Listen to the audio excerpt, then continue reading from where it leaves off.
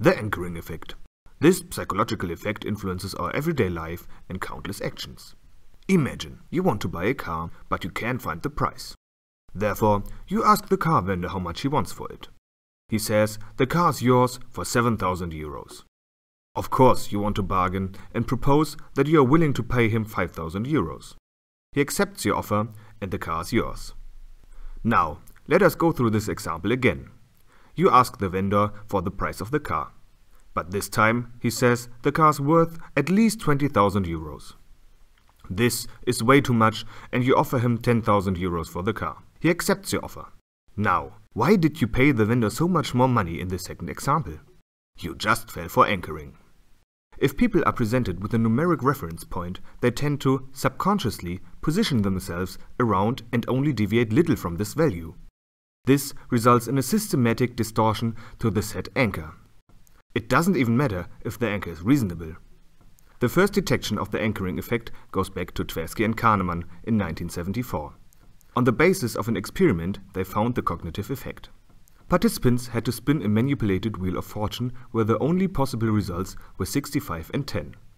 After they got a number, they had to first guess if the number of African member states of the UN was higher or lower than their given number, and secondly, make a precise estimation. Results showed that participants with an anchor of 65 guessed 45%, whereas participants with an anchor of 10 guessed only 25% of African states were member states of the UN. But is there a way to protect yourself from anchoring? No. You can only use it for yourself or weaken the effect by opposing arguments to the anchor. Even experts are affected by anchoring, but they can weaken the effect through their knowledge. For example, if an expert wants to buy a car, he can examine it to get a better understanding of its real value, so the anchor of the vendor is less effective. Also, you could just make the first offer and thereby use anchoring for yourself. You set the anchor and the vendor has to respond. The anchor effect also occurs in human technology interaction. For example, if you have a pedometer on your phone, the daily step goal is an anchor. You try to reach as many steps as possible, or at least get close to the set number. With an anchor of 10,000 steps, you have to keep up. However, if you are given a different anchor, you will refer to that number of steps. With an anchor of 3,000 daily steps, you tend to stay home and watch TV instead of going for a walk. So, what did we learn?